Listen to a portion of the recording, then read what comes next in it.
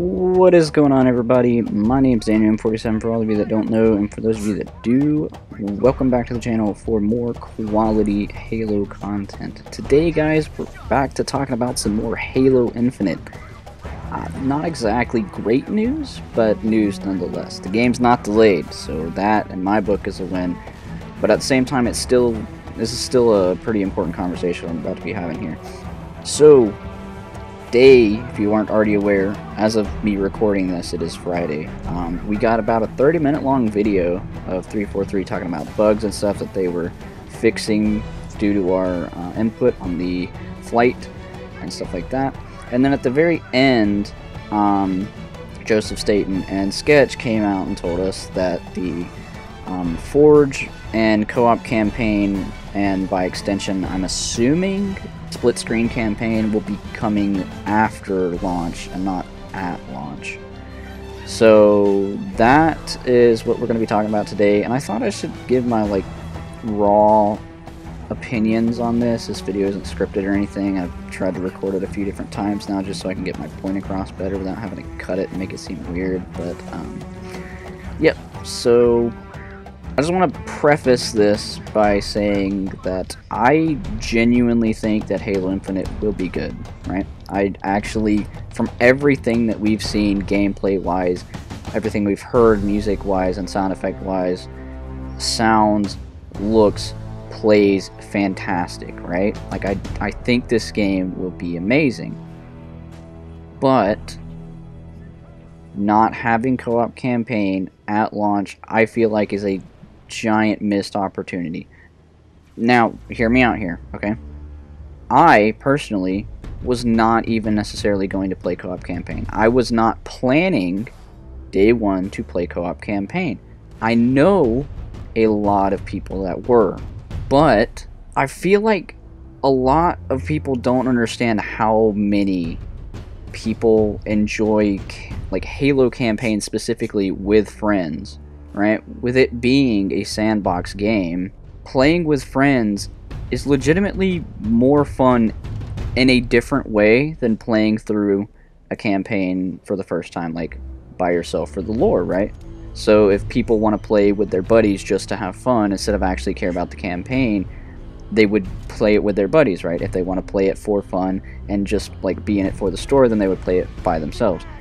My thing is, I don't understand why they came out and said that they only wanted to release games that were polished and ready to make sure everyone has a great Halo Infinite experience on all platforms this holiday, right? That's what they said. My issue with this statement is that removing Forge to one degree, but more so co-op campaign, is ruining the experience for a lot of people, because there are a lot of people that play through the first time of a Halo campaign with their family or their friends.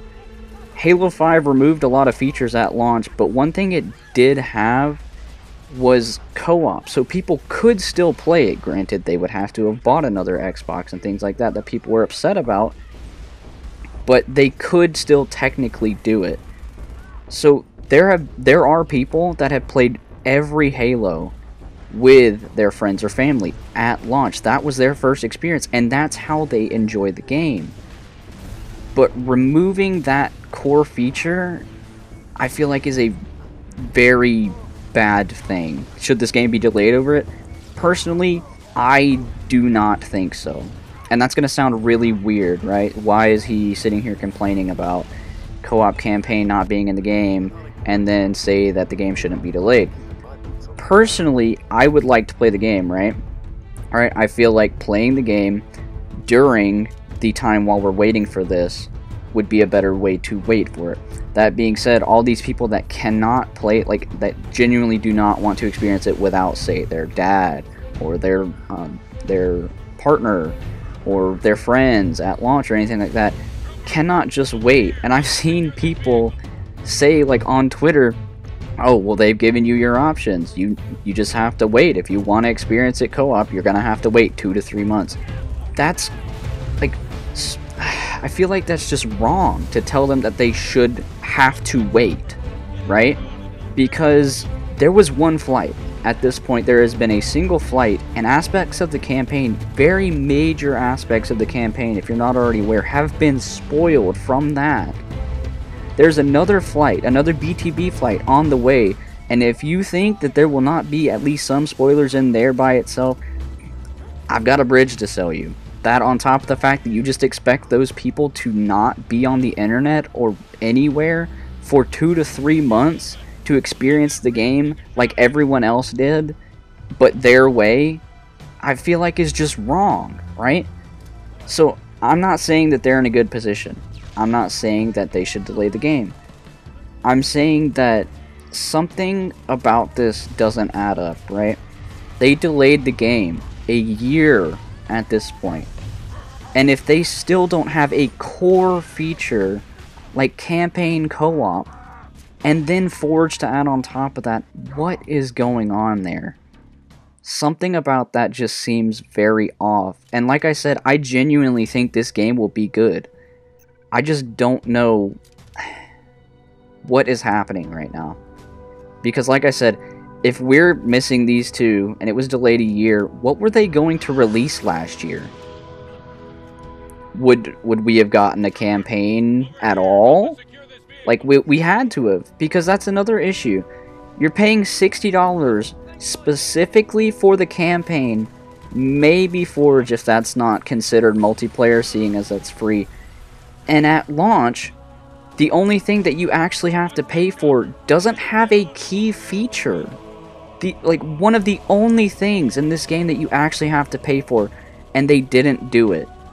I really don't want to be a downer. I genuinely think, like, please do not think that I do not like Infinite.